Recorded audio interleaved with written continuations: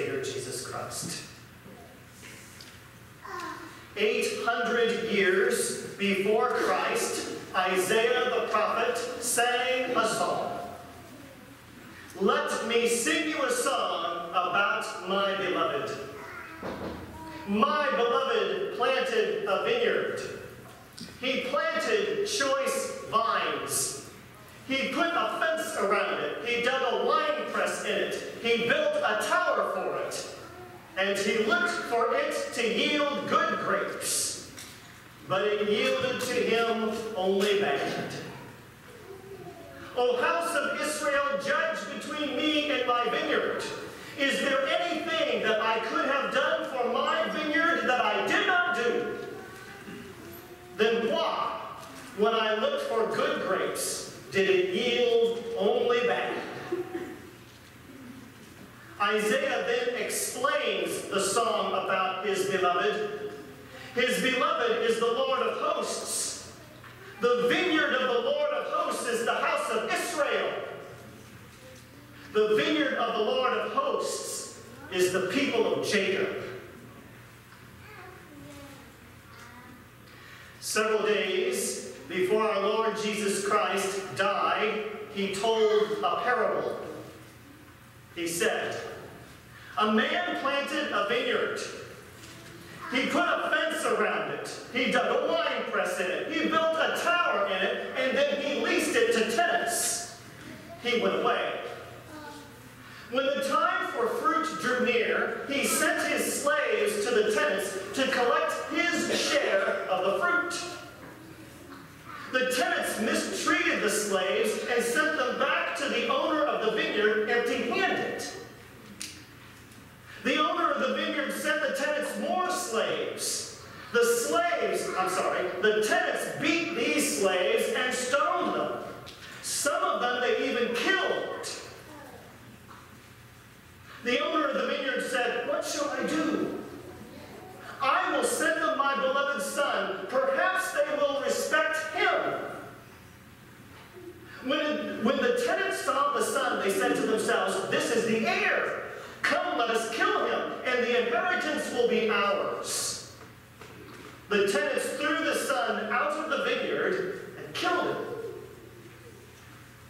Jesus then asked the chief priests and the scribes, what will the owner of the vineyard do to those tenants? The chief priests and the scribes probably owned vineyards of their own. They probably had tenants taking care of their vineyards.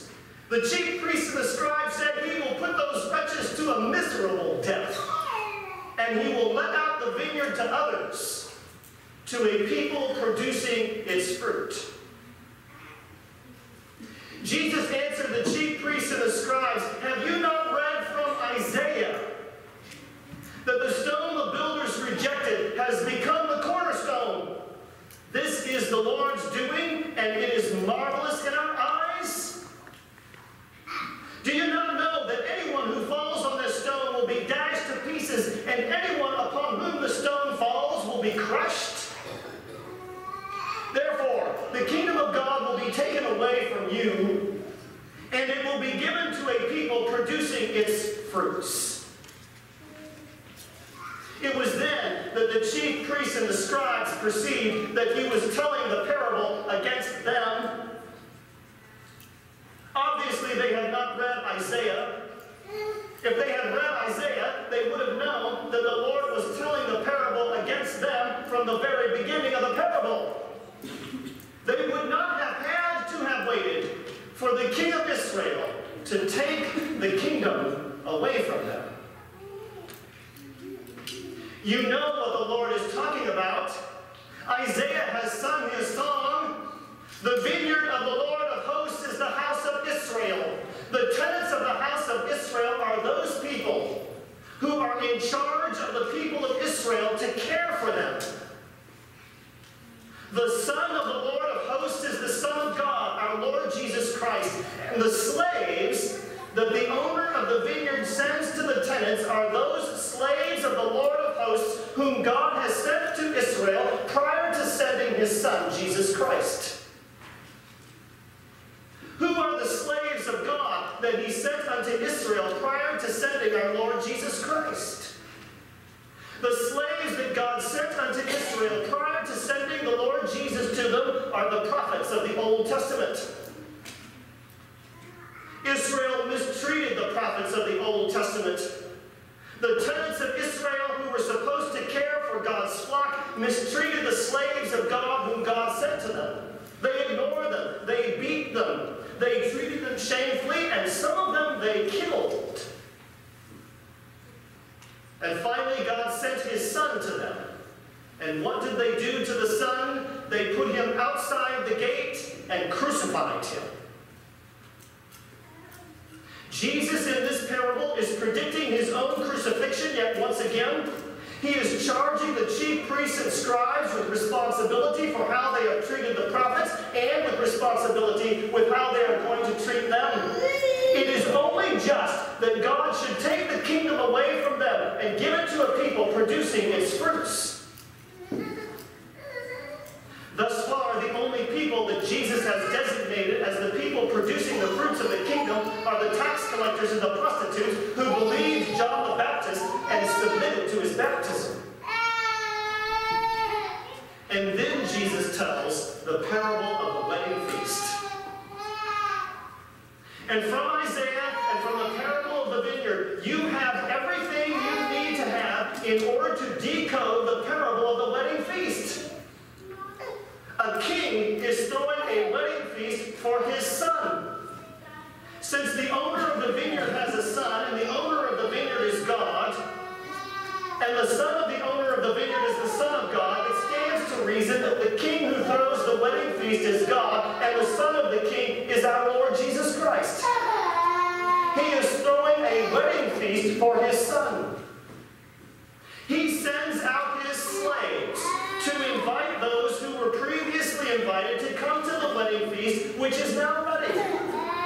The slaves that he sends to those who are previously invited meet the same fate as the slaves of the owner of the vineyard that he sent to the tenants.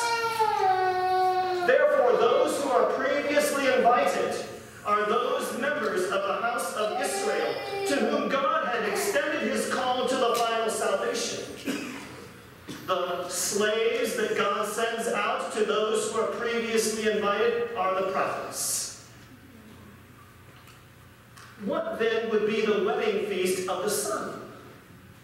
If the king is throwing a wedding feast for his son, and the son is the Lord Jesus Christ, it stands to reason that the Lord Jesus Christ is getting married. To whom would the Lord Jesus Christ get married?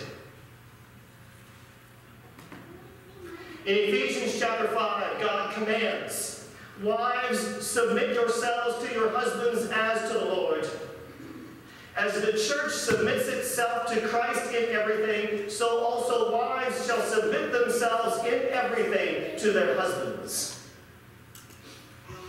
Husbands, love your wives as Christ loved the church and gave himself up for her, to cleanse her through the washing of water and the word, to present her to himself without spot or wrinkle, a radiant church without any blemish. This mystery is profound, and God says that he is talking about Christ and his church. But in the same way, husbands ought to love their wives, and the wife shall respect her husband. The one to whom the Son is wed is the church of God. He lays down his life for her. He cleanses her by the washing of water and the word. He presents her to himself without spot or wrinkle or any other blemish. This is the one whom the Son of God marries. And the wedding feast that the Lord describes in this parable is the final salvation. Isaiah prophesies that on the day when the Lord swallows up death forever, he will prepare a feast of the best meats and the finest of wines. The day upon which the Lord swallows up death forever is the day of resurrection. It is the day of the final salvation. Therefore, on the day when the dead rise, the Lord will greet them with a feast of the best meats and of the finest of wines. The wedding feast of the Lamb in his kingdom is the final salvation. The book of Revelation describes the final wedding feast and how the bride has prepared herself for that feast by adorning herself with her jewels. The final wedding feast to which God invited Israel was the final salvation. He invited Israel to the final salvation when he sent to Israel his prophets. And what did Israel do? They ignored the prophets. One went to his farm, another to his business. They decided to try to satisfy themselves with meat and drink that does not last. Ignoring the king's invitation, they went to their farm. They went to their business. Ignoring God's invitation to the final salvation, they had more important things to do. Then Israel mistreated the prophets, stoned some of them, harmed others, treated them shamefully. Some of them they killed. And the king was angry, and he sent his troops, and he burned their city. Now, what is the city of Israel? The city of Israel is obviously Jerusalem. In this parable, Jesus is predicting that God will send troops against Jerusalem and burn it down. God has already set precedent for doing this in the Old Testament. In the Old Testament, he sent his troops, the army of Babylon, against his city and burned it down. In this parable, Jesus predicts that it will happen once again. It will happen because they have ignored the invitation of God on high. They have ignored the invitation to the final salvation. They have mistreated those slaves of God on high who issued the invitation to them. So in AD 70, a Roman general by the name of Titus marched Roman troops on Jerusalem and they burned it to the ground. These were the troops that God sent against their city and burned it to the ground. He did it with full justice because they had ignored his invitation and mistreated the people who brought the invitation to them. Now, the king says, he says to his slaves, go out into the roads and call as many as you may find, so that my wedding hall may be filled with guests. So his slaves went out into the roads and invited people to the wedding feast of the king. Who are these slaves? Our Lord told this parable a few days prior to his crucifixion. He told this parable under Roman occupation of Palestine. You don't mention roads under Roman occupation without getting people to think of the Roman roads. The slaves that the king set upon the roads, he set upon the Roman roads. And so if the king is God, what slaves does he send upon the roads to invite people to the final salvation? Those slaves are his apostles. You read the book of Acts. I know that St. Paul traveled by sea, but he also traveled by land. And when he traveled by land, he, together with his other apostles, were traveling on the roads, and they invited as many as they could find, both the good and the bad, so that the wedding hall of the king was filled with guests. They're inviting the Gentiles. The kingdom of heaven has been taken away from the chief priests and the scribes. It has been given to a people producing its fruits. Those are the tax collectors and the prostitutes who listened to John the Baptist, confessed their sins, and submitted to his baptism, and now it is the Gentiles. He has given the kingdom of heaven to you. Now, don't you wish that Jesus had ended the parable right there? Wouldn't it be nice if Jesus stopped right there and said, in my own name, amen? That would be great. But no, he keeps on talking. And when he keeps on talking, he says something dismaying. After all of these Gentiles enter the wedding hall of the king goes in to look at them.